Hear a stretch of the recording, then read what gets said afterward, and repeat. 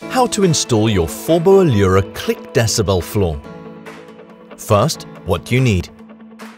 A pencil, ruler, utility knife, straight blade, utility knife, hooked blade, spacers, and a mallet.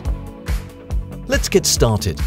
Step 1. Make sure that you're satisfied with the flawless condition of the flooring delivered. Color consistency can only be guaranteed for deliveries of one production batch.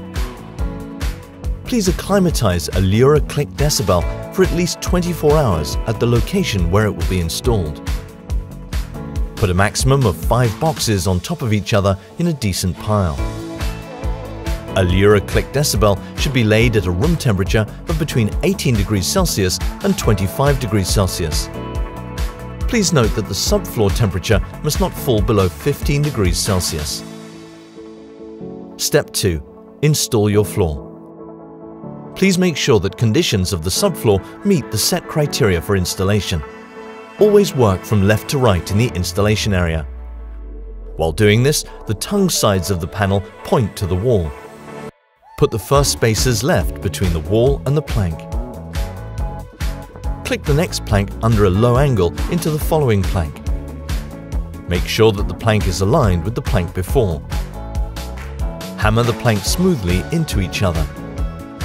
With the help of suitable spacers, ensure a continuous joint of at least 3 mm width all around. Continue this way of working till the end of the row. Step 3. Cut off planks. Once on the end of the row against the other wall, place a plank exactly over the last plank. Afterwards, place a next plank against the wall, over the other 2 planks.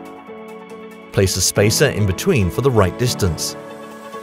Cut with a utility knife over the middle plank along the top plank. Bend the plank on the place where it has been cut and it will break smoothly. The cut piece can be used in the free space at the end of the row.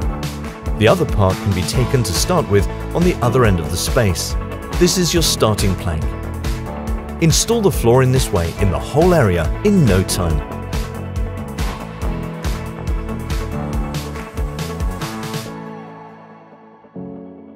Afterwards, plinths can be installed.